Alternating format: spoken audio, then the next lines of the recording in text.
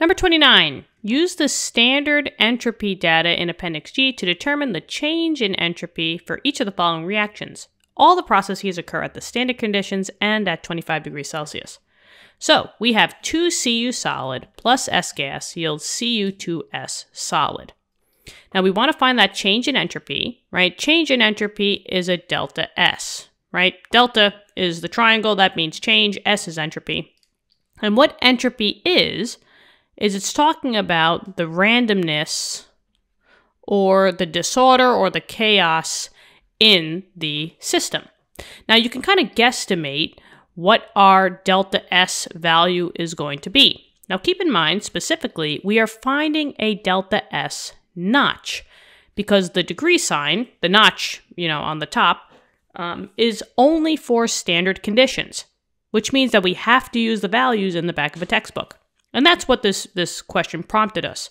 It said, use the standard entropy data in that appendix. In Appendix G, in this case, it could be a different appendix in your textbook. So we are solving for delta S notch, and we can kind of guesstimate what it's going to be, whether it's positive or negative, by just looking at the states. Now in this case, we started off with a solid and a gas, and we just went to a solid. Keep in mind that solids are very, very, very, very structured, right? But gases, they're kind of like all over the place. Now, if you're taking this into consideration and you're only making something that is very structured, aka a solid, you're losing randomness because you're losing the gas. No more gases on the product side. So a decrease in entropy, right, a less random product would give us a negative delta S value. So we're going to guesstimate that we should see a negative value at the end of the day. Now, I did go in the back of the textbook for you to find those S values. So for copper solid, it's 33.15 joules per mole times Kelvin. Sulfur is 167.82, and Cu2S is 120.9. Now, what formula are we going to use with these values? Well, it's pretty simple. It's this formula right here.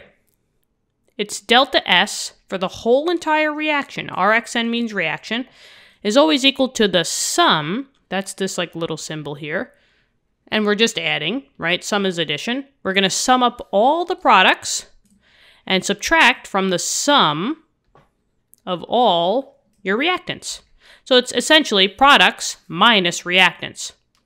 But we just got to add them up. Now, are these numbers going to be the same or are they going to be different? Well, that's where your coefficients come into play. Now, keep in mind that you had 2 coppers. There was no coefficient in front of the sulfur. That means that you had one of them. And there was no coefficient in front of the Cu2S. That means you have one of them. For whatever your coefficient is, that's what you're going to multiply by your value. So for example, since you have 2 coppers, I have to take the 33.15 and times it by 2.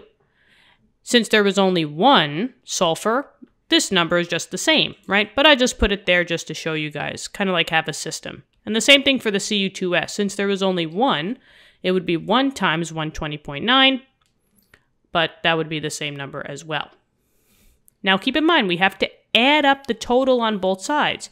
Literally, it's Cus plus sulfur, literally plus. So we're going to add those two together. I don't have to add anything on the product side because it's just the Cu2S. So that number is the same, 120.9. But now let's go to Calci just to figure out what this summation is. So what I'm going to do on calculator, I'm going to say 33.15. I'm going to times that by 2. And then I'm just going to add it to 167.82. Nope, not 50, 82. There we go. So I get 234.12. These are my new values that I'm going to plug into my equation. So here we go. I got delta S for the whole entire reaction would be products minus reactants. So 120.9 minus the 234.12. Okay. Delta S for my whole entire reaction is, drumroll please, let's go to Calci again, 120.9 minus that answer. So I'm going to just grab that. Look how lovely that is.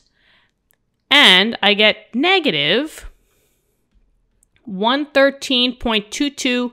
However, for sig fig purposes, since I only have one sig fig after the decimal here, that's the most I can have. So I'm going to cap it at negative 113.2. And the units are joules per Kelvin. We don't include the mole here because that's what you were timesing by. You were timesing by your moles, so mole and mole cancels out. So in this case, we have negative 113.2 joules per Kelvin, and that's your change in entropy. And we guesstimated correctly. It was a negative value. And that's it. What do you think?